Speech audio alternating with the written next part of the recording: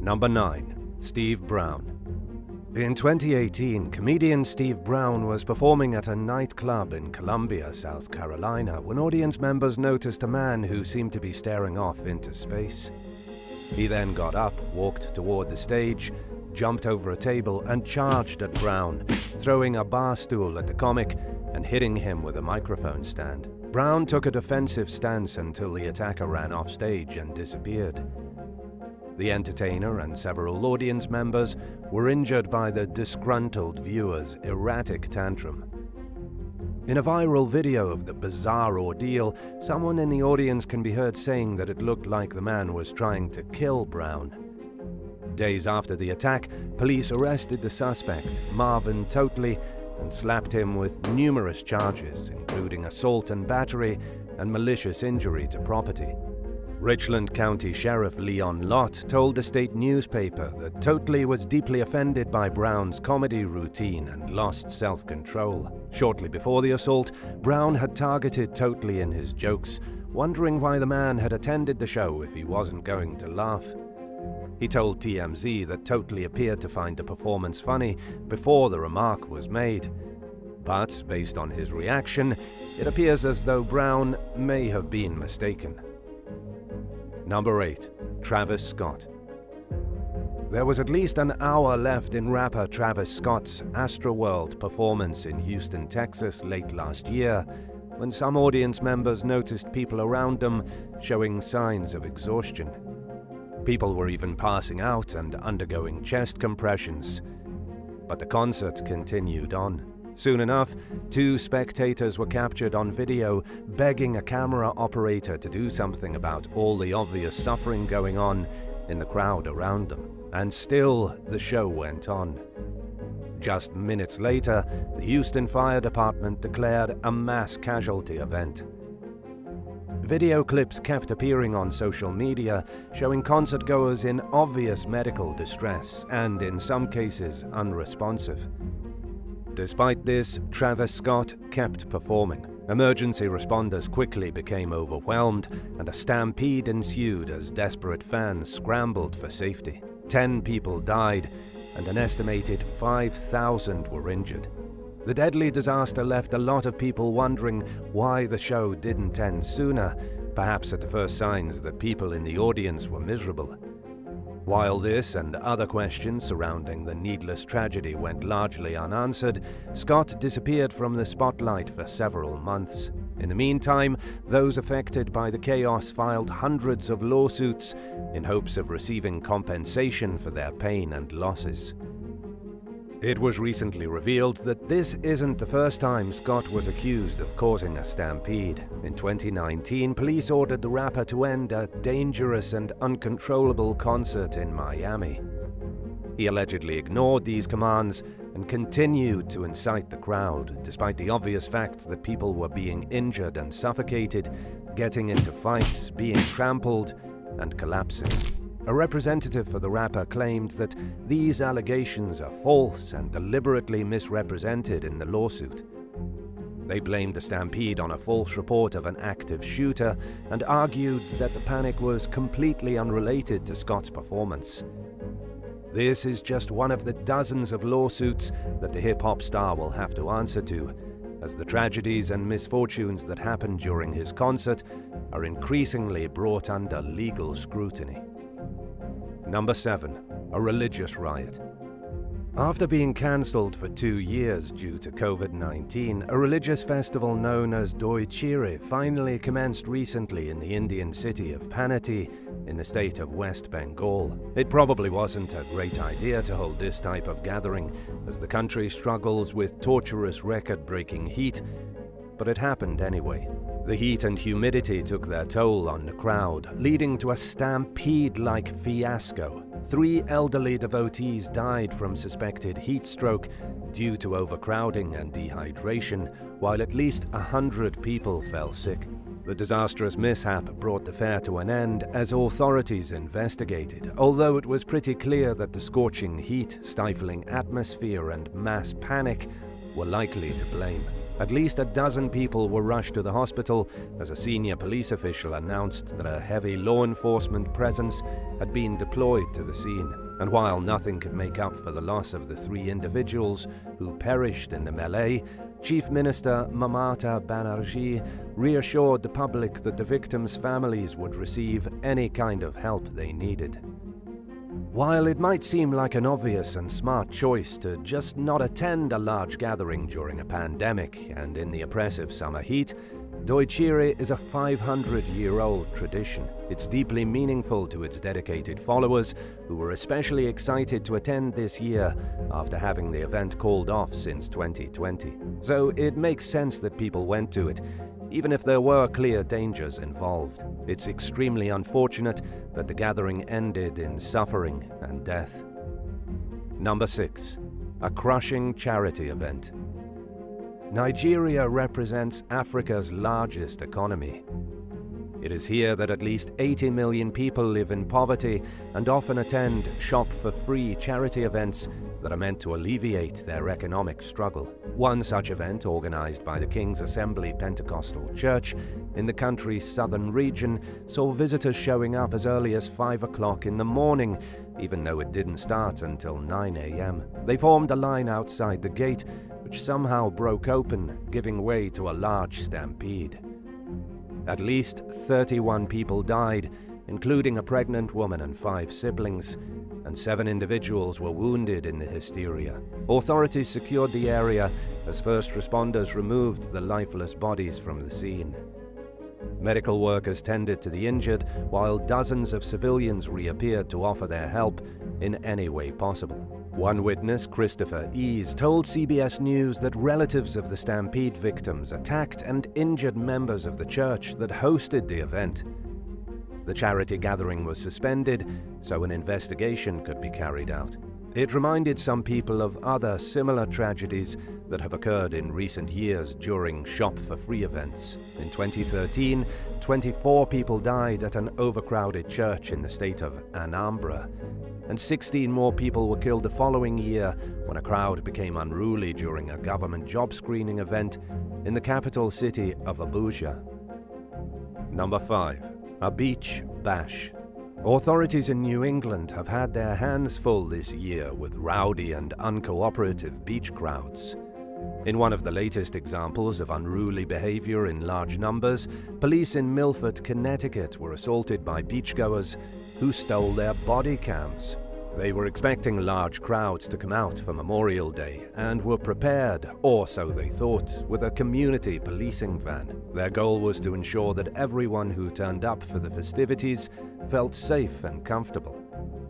But things took a violent turn during the early evening when fistfights started breaking out and a large crowd became too overwhelming for police to handle on their own. Officers did their best to try getting the chaos under control, but it was a losing battle. Civilians began brazenly assaulting the cops, knocking them to the ground and stealing their cameras.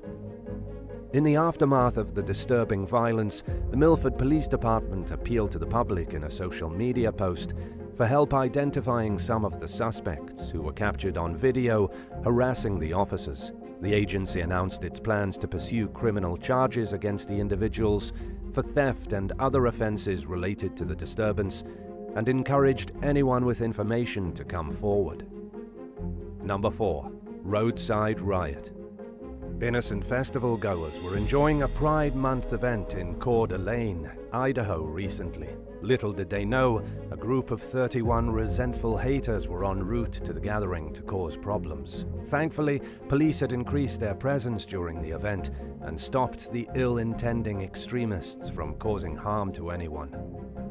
Officers pulled over a U-Haul and found 31 members of a white supremacist group called Patriot Front inside. They were dressed in khakis, navy blue shirts, beige hats, and white balaclavas, covering their faces. They were even armed with riot gear, including a smoke grenade and shin guards. Authorities had found out about the plot ahead of time thanks to a tipster who told them that it looked like a little army was boarding the moving truck in a hotel parking lot. They took swift action to ensure that the group couldn't cause any harm and arrested all 31 participants on the side of the road, handcuffing the suspects with zip ties, removing their masks, and loading them into a police van.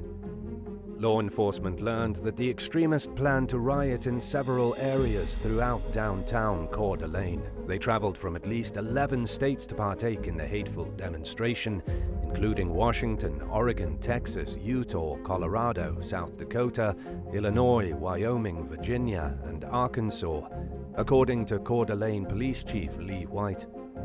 Only one of the rioters was actually from Idaho. Kootenai County Sheriff Bob Norris told local reporters that it appeared as though the suspects did not travel to the area to engage in peaceful activities. The Southern Poverty Law Center's website describes Patriot Front as a white nationalist hate group that was formed in 2017 and focuses heavily on spreading propaganda encouraging the formation of a white ethno-state. In an ominous warning to the public, history professor Thomas Lacaque told The Guardian, "I know we like to make fun of them, but these people are very, very serious and dangerous." Number 3. A dangerous plunge. Former One Direction member Harry Styles was performing in Glasgow, Scotland recently when a man fell from a third-tier balcony into the crowd below. The concert-goer was positioned on the club deck when he lost his footing and plunged almost 50 feet, 15 meters to the ground below. Footage of the fall shows the man flailing his arms as he descends toward the ground-level audience. Luckily, it appears as though he wasn't seriously injured. While his condition was unclear in the aftermath of the incident, it was evident that he wasn't rushed to the hospital. Paramedics treated him at the scene of the sold-out concert, where some 50,000 spectators had gathered to see Styles perform. A police spokesperson confirmed that someone had fallen from a balcony and received medical care, and that first responders didn't detect any suspicious circumstances. In other words, no foul play was involved. Even though the man was okay, the fall was traumatizing to witness for some people, who took to social media with their concerns over the disturbing sight and their hopes that he was all right. One witness claimed that security saw the fall and failed to take action, while another bystander argued that security staff had responded to the emergency. The situation was evidently dealt with quickly and quietly as the show continued, ensuring minimal distraction from the headlining act. Number 2. Taylor Swift. Pop princess Taylor Swift was performing in Edmonton, Canada during her 1989 tour in 2015 when some overly excited audience members nearly knocked her off the stage. Video footage of the near fall that appeared on social media showed that she was in the middle of singing her hit song, Bad Blood, when a man lunged towards her and tried grabbing her leather boot. It's pretty clear, based on the video, that Swift was put off by the attempt. She stopped singing and gave the man a disapproving glare, while a nearby security guard also kept a watchful eye.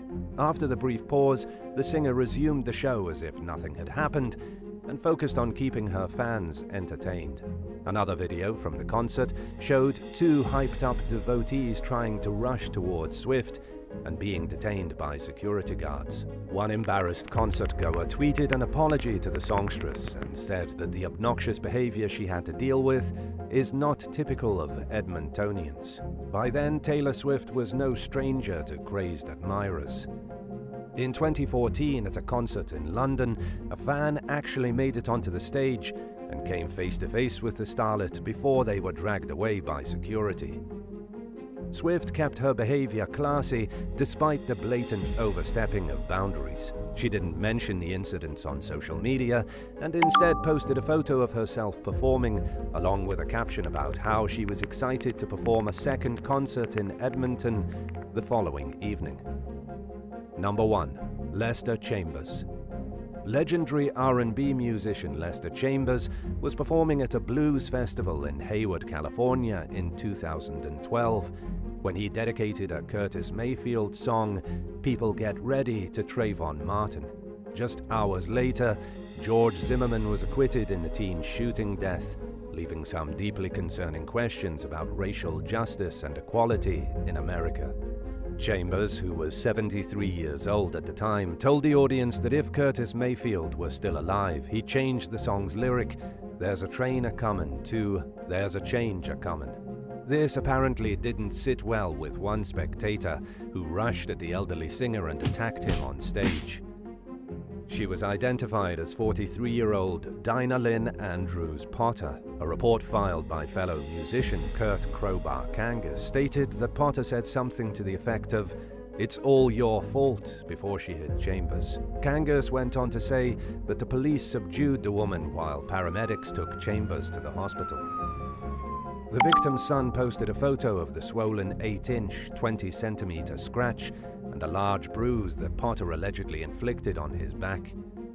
He was left with nerve damage and a bruised rib muscle as a result of the brutal, unprovoked attack.